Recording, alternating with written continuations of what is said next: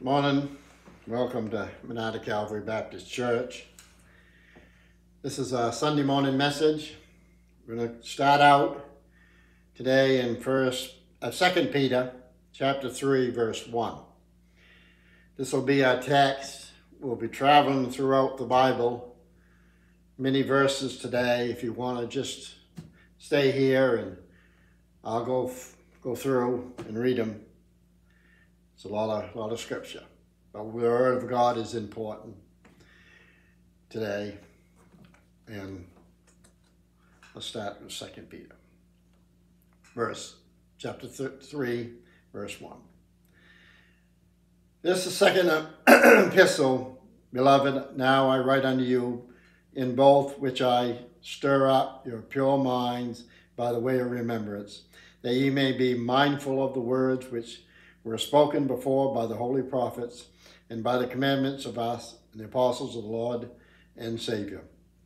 Knowing this first, that there shall come in the last days scoffers, walking after their own lust, and saying, where is the promise of his coming? For since the fathers fell asleep, all things continue as they were from the beginning of creation.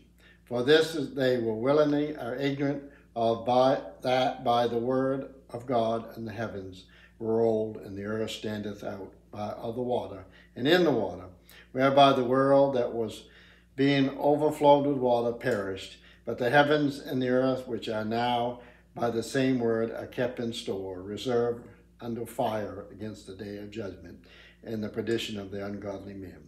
But, beloved, be not ignorant of these one thing, that the day with the Lord is 1,000 years, and 1,000 years is one day.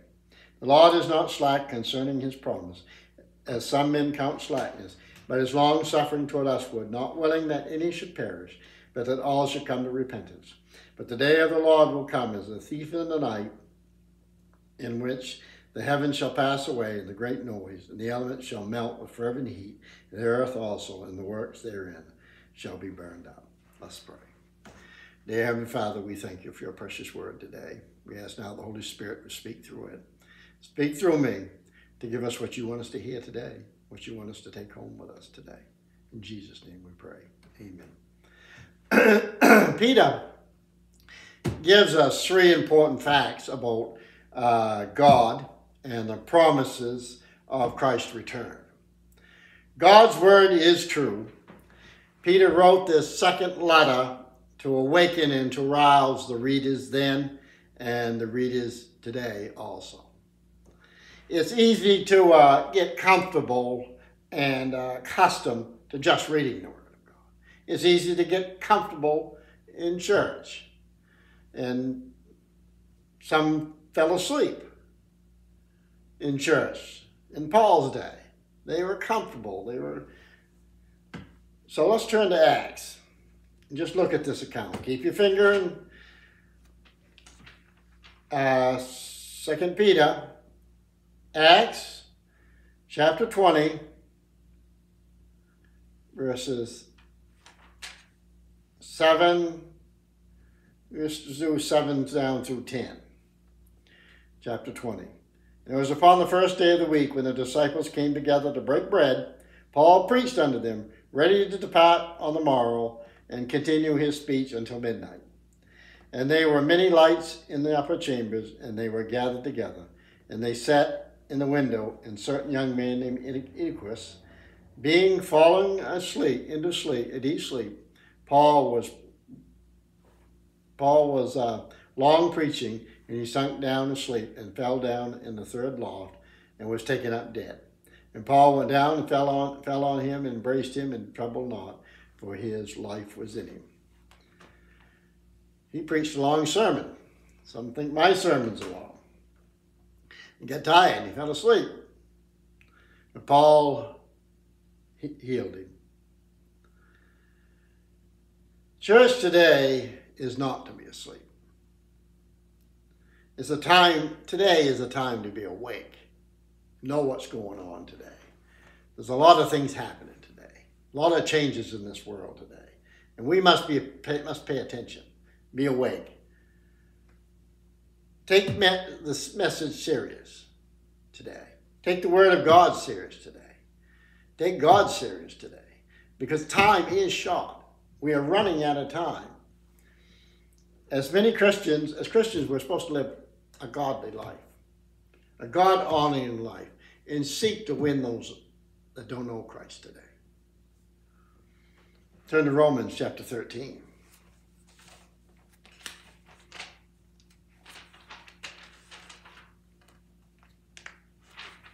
Chapter 13,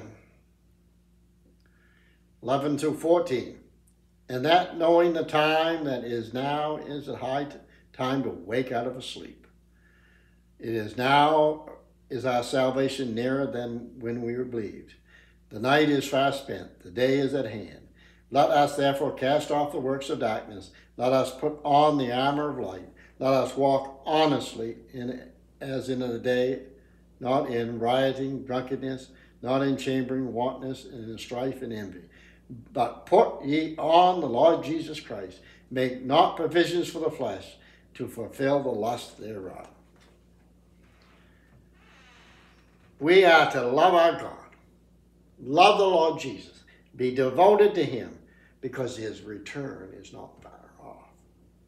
The followers of him, what will he find us when he comes? What will he find us doing when he comes? Paul tells us to be the light of Christ. Be a light unto this world. First, Paul says, wake up. He tells us that in 1 Thessalonians.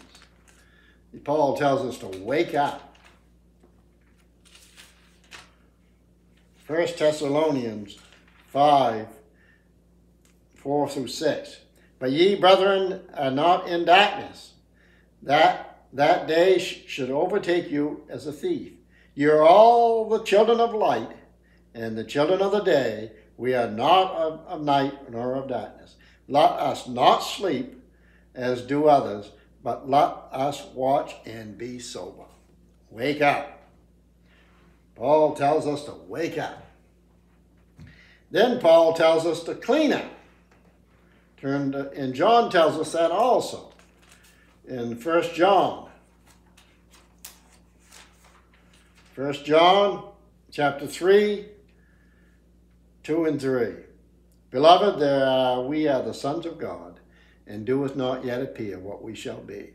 But we know that when he shall appear, we shall be like him, for we shall see him as he is. Every man that hath this hope, and purify himself, even as he is pure. Clean up. Clean up today. How will the Lord find us dressed today? What will we look like today to him? Are we going to look dirty, or are we going to look clean? Last, Paul tells us to grow up. Romans 13:14 says, put ye on the Lord Jesus Christ, and make no provision for the flesh, and for the lust thereof. Put on means to become more like Christ. Where we grow today when we eat the food. Sometimes we grow out instead of up. But we grow, we need to be fed, we need to be nourished by food. Our spirit needs to be fed also. It needs to be nourished. So we feed it with the Word of God daily. You wouldn't go without eating a day. You shouldn't go without feeding on God's Word today. So we will grow and we will become more mature. Back to our text. First 2 and 3 verses. The scoffers. When the scoffers come in the last days, they will deny the truth. They will deny the power of Christ. They'll deny the coming of Christ. Jesus will bring judgment to those that reject him. This has been the pattern all through the Word of God. As far back as Enoch, God warned of judgment. As far back then. Let's go to Jude. Jude 14 through 16.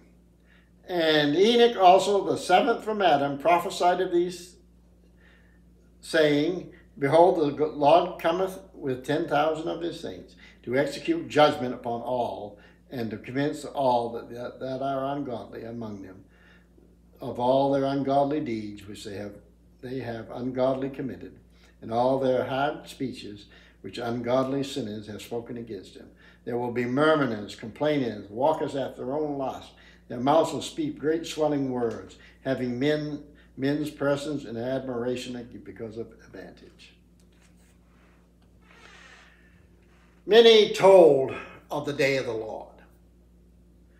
What is the day of the Lord?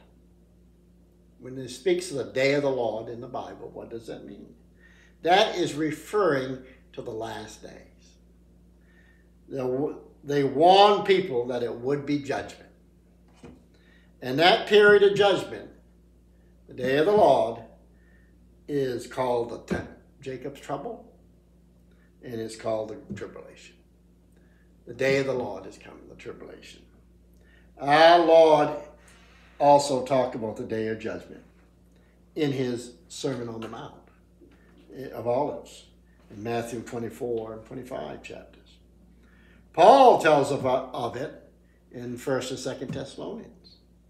Then the Apostle John tells about it in Revelation 6 through 19 chapters. It's a time when God will pour out his wrath on a Christ-rejecting world. It's a time when Satan will be given more power, more control. But it will end when Christ's second coming comes. Let's clear up these days mentioned in the Bible. The day of the Lord is the day of judgment. It's the end and return of Christ to the earth. The day of God is spoken about in 2 Peter. Go down to back in chapter 3, our text. Go down to 12, verse 12. Looking for the hastening of the coming of the day of God, wherein the heavens will be on fire and shall be dissolved, and the elements shall melt with fervent heat. That's a period when God's people will enjoy the new heaven and the earth.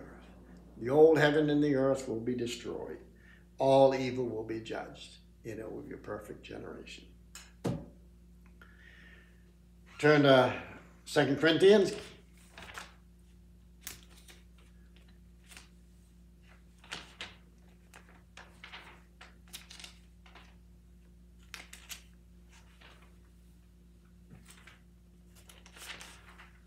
First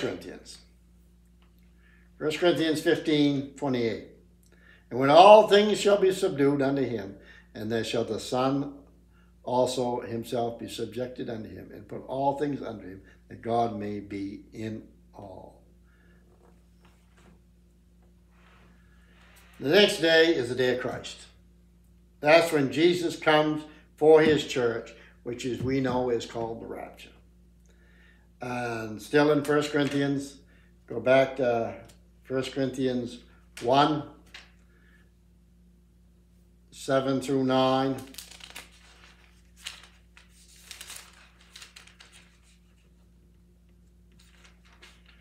So that ye come behind in no gift waiting for the coming of our Lord Jesus Christ, who shall confirm all you that unto the end, that ye may be blameless in the day of our Lord Jesus Christ. God is faithful, and to whom you were called unto the fellowship of his Son, Jesus Christ our Lord.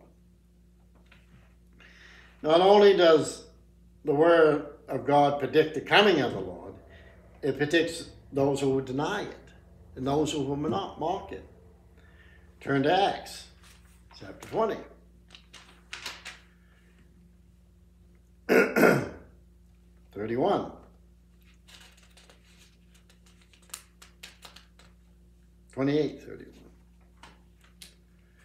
Preach the kingdom of God and teach those things which are concerned of the Lord Jesus, that all convincing no man forbiddeth him. Not only does the Word of God predict the coming of the Lord, but it also predicts these markers. And 1 Timothy 4:2 says, speak no lies, hypocrites, having their conscience seared with a hot iron. These people are not going to be taken lightly. People in Noah's day, they scoffed Noah. They scoffed at the coming judgment when he told them of it. And the cities of Sodom and Gomorrah, The people there, they scoffed at the idea that their city would be burned and destroyed. Today, if you have done any witnessing at all, you're going to run into scoffers. I guarantee it. I've heard it all. They'll tell you there's no hell. This is all the hell we're ever going to live on this earth. Can't get any worse than it is today, but it's going to. That's what the Bible says. The Bible tells us a different story. Why do people scoff? Because they love to live in their sin. They don't want to give it up. They don't want to change. They want to stay where they are. Peter tells us these false teachers, there'll be false teachers who promote uncleanness. Back in 2 Peter, go back to the following chapter, 2 Peter 2:10.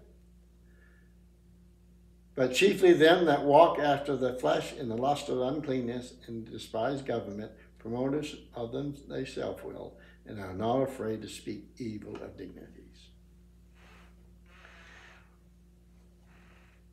The people will be desire of flesh. Now let's get down to 18.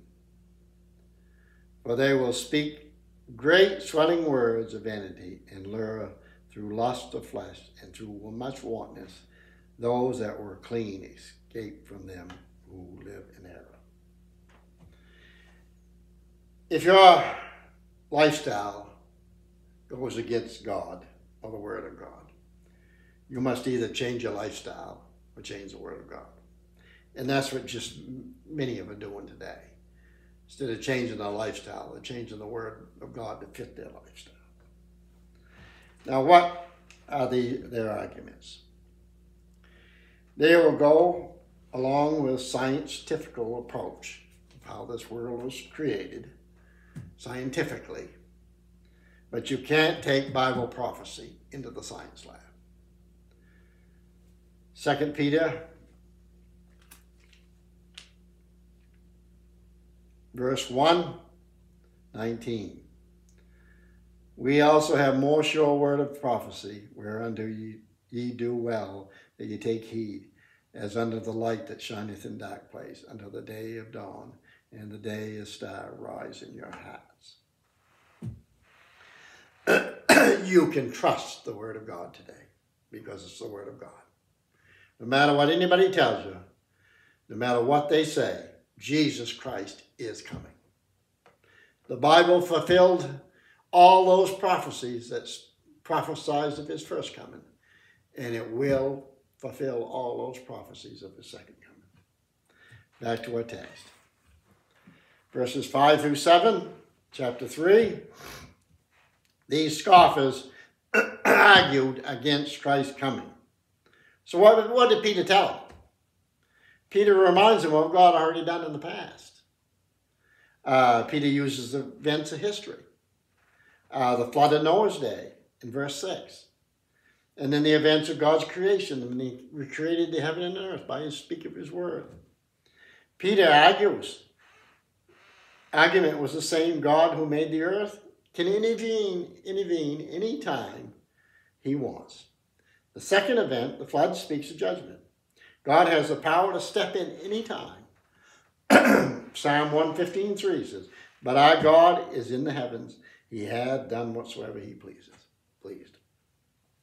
There will be no more floods to destroy this earth. The rainbow is God's promise. The next judgment will be fire. God will make a new heaven and a new earth. That's found in Revelation 21, 1 through 3. And I saw a new heaven and a new earth, for the first heaven and the first earth have passed away. There was no more sea. And I, John, saw the holy city, New Jerusalem, come down from God out of heaven, prepared as a bride adorned for her husband. Peter proved his point, that God is able to intervene in history at any time. He done it before, and he will do it again. But these scoffers had a next argument. Why has God delayed his coming? This coming of Christ and the judgment of the world has been around for centuries. Has God changed his mind today? This world is ready for Jesus Christ coming for sure. So let's look at Peter's answer. And it's found in, back to our text, 2 Peter verses 8 through 9, chapter 3. Once again, calls the scoffers ignorant. What they were ignorant of is what God had done in the past. They were ignoring God's eternal, that God was eternal, God was forever, and he had but no end. We have a beginning. We were born on this earth one day. We have a beginning, but we have no end. We are eternal. Our souls are eternal. We live on forever, one place to the other, heaven or hell. And that depends on what you do with Christ's offer of salvation today. Eternity is about time. The whole universe is only a few days old. So you can't not accuse God of being slack on fulfilling his promises. He is not limited to time. God is never in a hurry. He could have created this whole universe by the snap of his fingers. But he done it in 6 days. These scoffers didn't understand God's eternity. Nor did they understand his mercy. God's delay of coming to Christ is because of his mercy. Not willing that any should perish, but all should come to repentance. God is a long-suffering God because he wants to give everyone a chance to be saved. God is delaying his coming because there's still more people who need to be saved.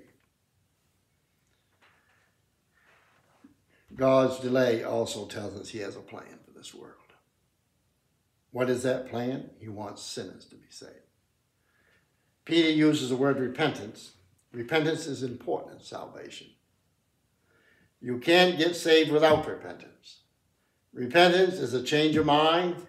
A sinner changes his mind, changes his actions about sin and about Christ, and turns to Jesus Christ by faith. Turn to Acts 20.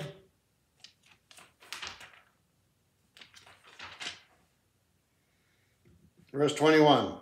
Testifying both the Jews and also the Greeks' repentance towards God and faith toward our Lord Jesus Christ. This gives it a formula for salvation right there, which is in 2 main points, repentance and faith. You need them both to be truly saved. Back to our text, the last verse, verse 10. No one knows the day or the hour when Jesus Christ is coming. He could come in any minute now, any time. He'll come when we least expect him. He wants, but what is important is that we are ready. We are ready for Christ's coming. The last part of the verse tells us the destruction of the earth. What the main theme of this verse is, make your decision before it's too late. If you're not saved today, get saved.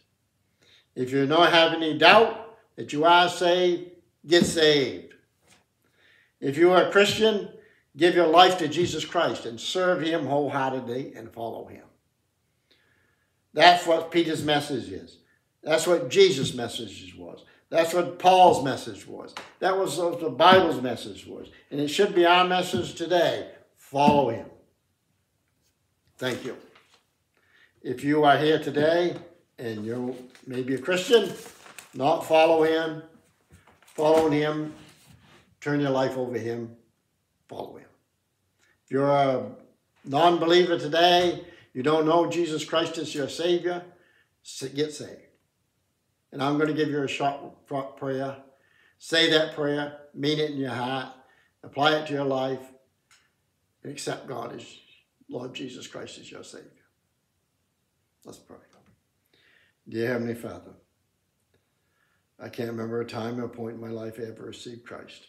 I repent of my sins. I want to turn my life around. I want to give my life to you, dear God. I repent of my sins and ask for your forgiveness. Have your mercy on me, dear God. I give your life to you. In Jesus' name I pray. Amen. You said that prayer. You are in God's family now. It's time to be fed, as I spoke earlier. It's time to mature. It's time to grow. And you need the Word of God. And you need to be in a good Bible-believing church that preaches the true Word of God. And I recommend coming down and seeing us. We are a small, independent, Bible-believing church that enjoys the Bible, enjoys being taught out of the Bible, applying that Bible to our lives. We meet here Sunday mornings at 10 a.m. down here on the ridge. Come see us. Thank you.